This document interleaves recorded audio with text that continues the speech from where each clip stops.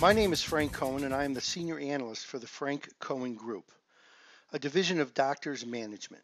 In 2011, the CMS began processing 100% of all Medicare fee-for-service claims prior to payment through a complex set of predictive algorithms called the Fraud Prevention System. Now, this began a new era in the use of advanced technology by payers with regards to fraud, waste, and abuse detection. Also in 2011, we released our comprehensive risk analyzer, a predictive analytics application that detects procedure codes, modifiers, and providers that present your organization with the greatest risk for an external payer audit. Now, this is the second in our presentation series. The first discusses the backstory of CRA, including the why and how of development. To begin, there are three primary groups of CRA users. The first are what I refer to as the high C's or the C-suite. This is the leadership within the organization. They normally want to get a higher level view of what the risk looks like within the organization as a whole, and normally not much more granular than by specialty. The second group tends to be analysts, whether compliance analysts or coding analysts. It's those folks who want or need to get more granular with the results, oftentimes to validate our findings to the physicians. The third group of users are the worker bees. These are the folks in the trenches, including coders, auditors, managers, and others who are primarily responsible for producing and managing the audit plan. This is also the most accessed report by our existing users. So let's go ahead and begin with taking a look at the high-level structure of CRA. Here, you can see 6 different dashboard views. 5 of these identify distribution of risk by physician and non-physician provider for a specific category, and the 6th, visible risk, is a weighted composite of the primary 5 categories. Each of these correspond to the categories most often considered by auditors when determining whether or not to audit a practice. Notice that for each category, we identify both the number and percentage of providers that fall into each of those categories. The same is true with the visible risk composite, and from this, a single score of 0 to 100 is created and then assigned to each provider. A score of 0 means that there's no risk. A score of 1 to 65 indicates a low risk. 65 to 85 reports a moderate risk or a medium risk, and those providers with scores of between 85 and 100 are considered high risk, as in order to reach this level, their variance analysis reported at least one categorical outlier. Clicking on any one of these will take you to a more granular dashboard of risk by specialty. Let's go ahead and click on the visible risk chart here. Scrolling through this dashboard, you can see that we present the number of providers for each specialty reporting a high or medium risk. You can display more or fewer risk levels by selecting them from the risk level filter. Now, the next level of granularity moves us into the more analytical aspects of the program. Let's go ahead and click on, say, otolaryngology rhinology to get a closer look at the providers within that specialty. Note that we have 5 medium risk and 3 high risk providers. This is the risk summary report. While this run is restricted to otolaryngology rhinology due to our route, we can open this up for all specialties simply by selecting all from the drop-down list and then clicking on the update button. While there are several menu options that can produce drill-down reports, they can all be easily accessed from this one single report. For example, let's say that we wanted to get a better idea of risk for a given provider for, say, E&M coding. All I would have to do is click on the E&M cell for that provider, say provider 29, and it takes me to an E&M specific report. Now, there's a lot going on here, and I want to take a moment to show you some of the great analytics available from this one report. First of all, it shows the overall E&M risk score. You can then scroll through the different E&M categories to identify how much each E&M category is contributing to that score. Notice that each of the individual categories have their own risk score, following the same scalar conventions of low, medium, and high risk. For example, let's look at the new office visits. Let's look first at that provider's individual utilization of new office visit codes. Then let's compare that to both the state and national benchmarks for that same specialty. It's clear here that this provider is coding at a higher level than his or her peers across the general benchmark. But what I would want to know is, how does she or he compare with just the other otolaryngologists within my organization? And we can see that as well. So, not only is this provider coding higher than the benchmarked peer group, but also reports a significantly higher use of the 99204 code when compared to other otolaryngologists within your organization. In this case, maybe you would want to see what all the other otolaryngologists look like in comparison for this given time period. To do this, you would click on Specialty E&M Trend, select All, and then click on the Update button. Now, for each category where E&M codes are reported, we can see how the other providers within the specialty scored with regard to each category. To interpret this, the higher the bar, the greater the shift right towards higher level codes, and the lower the bar, the greater the shift left towards lower level codes. In this case, we can see that in addition to this provider, there were 3 other providers that posed a moderate risk. In addition, there were 2 providers that were assigned a high risk, provider 27 and provider 34. And as is with everything else in this application, navigation is a breeze. For example, want to see what provider 34 looks like? Just click on the bar. You can also then track this provider's risk across periods just by clicking on the provider E&M trend option. This shows you the last 4 quarters of utilization and risk for this provider. Larger organizations can organize and report findings by department. Just go to Reports and Department E&M Trend. For example, maybe I just want to know what has happened to the surgical department over the past year. So I would just select Report by Provider Group, then select Surgery, and then click on the Update button. Now there's still a lot more, believe it or not, but enough said about E&M. Let's go ahead and move on. Let's go back to the risk summary report. As I mentioned prior, you can get to any or all of these reports and analyses directly from the menu bar. For example, you can go to any of the dashboards from here or any of the reports from the Reports menu option. Once again, we are looking at the risk summary report for all providers reporting a moderate to high visible risk level. Just like with E&M, you can drill down to each of the other categories by clicking on the associated score. For example, to look at RVU risk for provider 29, just click on the score, and it will bring up the detail for that category for that provider. One of the benefits of predictive analytics is the ability to convert complex raw data into scores and contributions, as we have done with CRA. For example, this indicates that procedure code 31231 contributes 21.1% of the risk. Notice that nationally, this is the 3rd most often billed procedure for otolaryngology docs and about 7.1% of total. For this provider, it is the 1st most often billed procedure at 24.5%. And while there is a lot more that goes into risk assessment than just utilization, this works as a great proxy for understanding the risk scores in general. To see risk for this provider in other categories, rather than having to go back to the risk summary, you can just make the selection here and then click on the Update button. Note that this system is built around heuristics, which makes accessing and interpreting the results as simple as possible. The Audit Action Plan is the heart and soul of the CRA application and the most accessed report by our users. This single report is a composite analysis of all of the risk calculations by provider, category, procedure code, and modifier. This report shows for every provider that has some risk up to the top 5 risk events.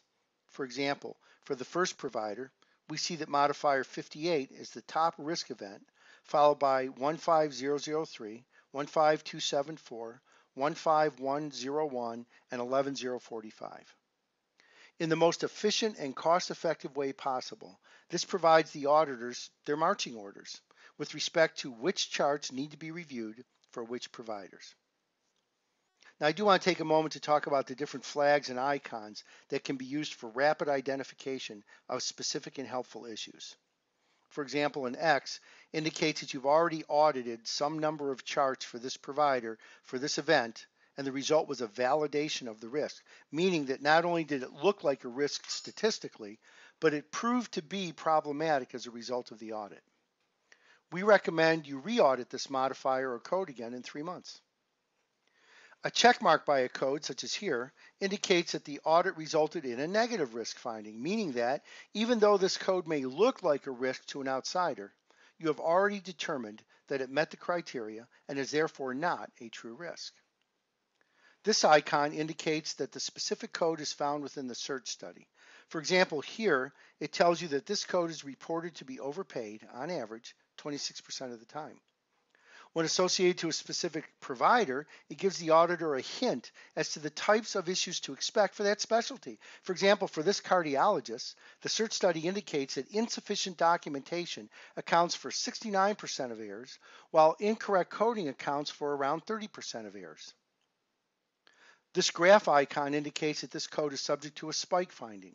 This means that this code, within its own E&M category, was reported more than 2/3 of the time and exceeded a benchmarked variance of 50%. You will also notice that some cells have a $sign icon. This means that it is likely that this code was underpaid and may present a financial opportunity for the practice. To answer the common question about how many charts for each event should be reviewed, CRA uses a basic sample size algorithm to calculate the number of charts we recommend you review at each level. The purpose here is to equilibrate between audit necessity and resource limitations. Let's say that you're only budgeted for a maximum of 1,000 chart audits rather than the number that's shown here. You could, for example, eliminate J codes and other HCPCS level codes from the list. Then you could adjust the number of charts you want to audit based on the major category. For example, eliminate moderate level non-E&M and modifier charts and those subject to the spike risk. Click on the Update button to get a new set of counts. Then you can select to what code level you want to audit. Notice that in this case, if you were to audit to the second code level, you would meet your 1,000 chart limit. Some organizations feel that it's important to audit all providers and not just those with a higher or medium risk. We agree, and as such, if you include all risk levels in the filter, the system will identify codes to audit for nearly every provider based on the same risk algorithms. Even for these providers with no risk identified. For the purposes of training and remediation, it is important to be able to produce a provider-specific report. You can do this in one of two ways. You can either click on Dashboards and Provider Dashboard, or more efficiently, you can just click on the name of the provider you wish to examine. This will bring you to a dashboard that is specific to that provider only. Let's take a look at Provider 220, a plastic surgeon. This report begins with an overall risk summary and then reports on the top 5 risk events as found in the audit action plan. For each category, you can drill down to the details, just as we did before. We also have a new risk metric here, time, which uses the Harvard-Ruck time study to mirror OIG guidelines for determining what's called the medically unbelievable day. This occurs when a provider's assessed time exceeds 2.5 times fair market value, or 5,000 hours annualized. Here, we see the analysis for 3 months worth of data. So when the assessed time exceeds 1,250 hours, it puts the provider at a high risk. As with all of our other menus, the detail is only a click away. Here, we see that based on the time data, this provider is assessed at working 19.4 hours per day, 365 days per year, which exceeds the believable day threshold. As with our other tables, this one identifies the contribution to risk as the percent of total hours reported. And as with our other reports, you can create a PDF or an Excel workbook with the click of a mouse. Going back to the dashboard, we can scroll down to the other risk categories. Notice that for the provider by RVU category, the chart defines both the contribution to risk and the reason for the risk. For example, we expected to see procedure code 15101 reported 0.3% of the time, but instead was billed at a rate of 21%. And once again, detail is only a click away.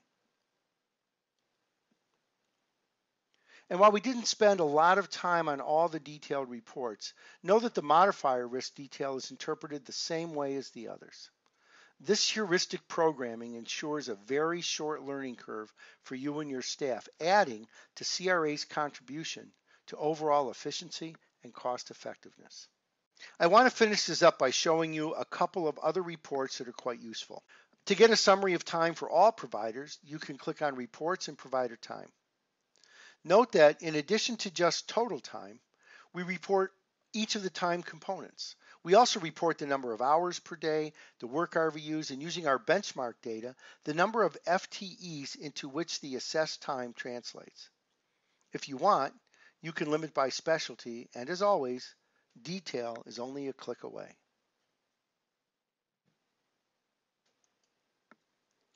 We recommend that our clients provide data on a quarterly basis. Even if you create your audit plan only once a year or twice a year, quarterly analyses help you to track your progress and validate your resource expenditures.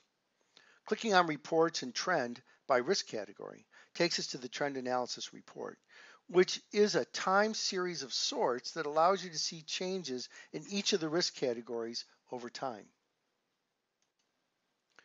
The report starts with a series of mini dashboards, if you will, that give you an indication of between periods which providers did better and which providers did worse over that time.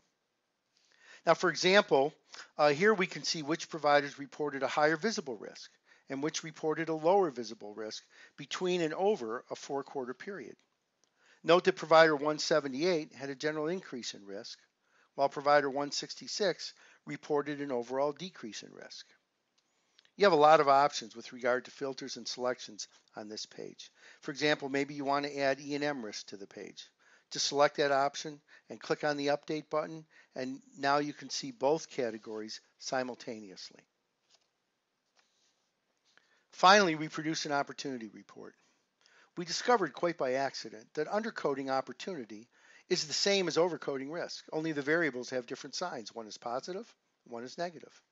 As a result, we are able to calculate financial opportunity as well as risk. This report has 2 opportunity calculations. The first is peer-based. This is just a comparison of the benchmark between code distributions by category for your provider versus her or his peer group. But this doesn't tell the whole story, because unless we know the general acuity of the patient population that provider serves, we couldn't possibly know whether their comparison to their peer group is an accurate representation of where they should be coding. About 15 years ago, I developed the Cohen Acuity Factor, which uses the work RVUs to assist in calculating the time and effort a physician commits to their patient population. By comparing the variances between their non-E&M acuity, which measures the complexity of the procedures being performed on their patients, with the variance of their E&M code acuity, which measures the complexity of the differential diagnostic process, we are able to statistically model underpayments. And in studies we conducted through direct chart audits, we determined that this model is about 85% accurate. We also include CERT data as validation for our findings. For example, CERT reports that code, say 99213, is underpaid 6.2% of the time, and 99212 is underpaid 13% of the time. So it's not just us saying it, but rather a national study conducted by CMS validating our results. This concludes this presentation of the CRA application. Before I go, however, I did want to let you know that in addition to what you've seen here so far, CRA includes a robust audit documentation, tracking, and analytics package that can be used to manage your entire audit process. In the next presentation, I'll go over the main features and benefits of our audit tracker. Thank you for taking the time to review this, and as always, please do not hesitate to contact me with any questions or if you'd like to schedule a demo using your own data. Thank you.